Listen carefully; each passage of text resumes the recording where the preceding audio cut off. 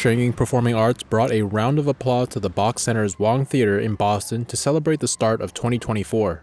Choreography is incredible, the colors are absolutely mesmerizing, and the skill of the dancers. I would say if this were a gymnastics competition, that it would be a straight 10. So I think it's fabulous. A well-known American radio host and his wife saw the performance on December 30th for the third time in a row.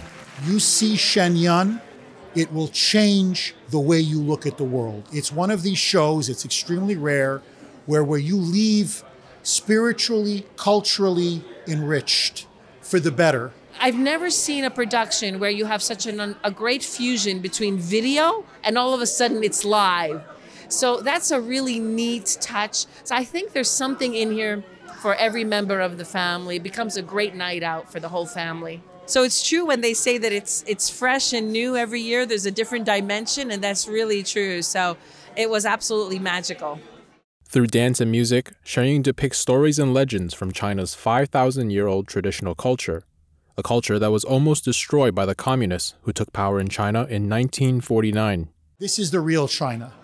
This is the historic China. This is the cultural, traditional China. And I want people to see this because it captures the incredible artistic treasure, the aesthetic beauty, the spiritual wonder that, frankly, the Chinese Communist Party is trying to destroy and obliterate. And anytime I can go to a show where faith is celebrated, that gives me a great sense of joy and serenity and community, a sense of, we may not have the same religion, but we understand the similar values that emanate from religious faith, and that's definitely something that I share and want to celebrate. He added that the show brings a sense of hope. It celebrates the individual, it celebrates family, it celebrates China, it celebrates spirituality, it celebrates the fact that we all come from God and are given a special mission and purpose in life.